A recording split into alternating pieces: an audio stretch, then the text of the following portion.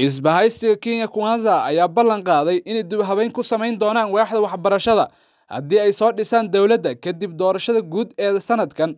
Madaxweyne ku-xigeenka dalka William Ruto oo saaka ka hadlay jaamacadda Catholic University of Eastern Africa halkaas oo lagu daafuray axdiga waxbarashada ee isbahaysigiisa ayaa sheegay in isbedelada ay samayn doonaan ay ka mid yihiin kordhinta dhaqaalaha waxbarashada, shaqaalaysiinta macallimiin badan, dhismaha xarumo waxbarasho oo badan, iyo dib u eegis lagu samayn doono manhajka cusub ee waxbarashada.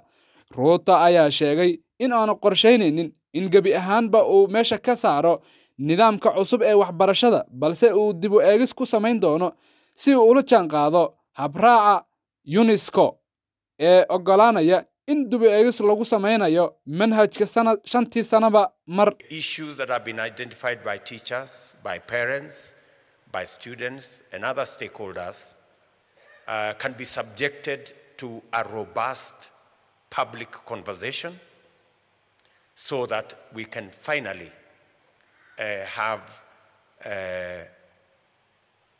a conversation that will lead us to ironing out the areas that are in contestation. Going to consolidate the university funding board, the TVET funding board, and the higher education loans board.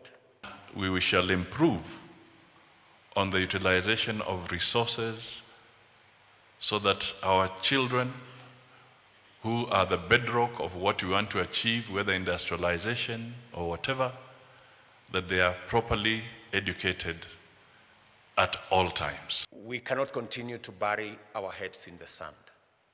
We have a crisis in our universities, and we have our crisis in our TVET institutions, which we must deal with. And the crisis is the underfunding of these institutions. Since the university doesn't have the money, you pay 57% of salaries as is being done in Egerton, and somebody who has been paid half his salary, if you expect them to deploy their whole skill there, is expecting too much.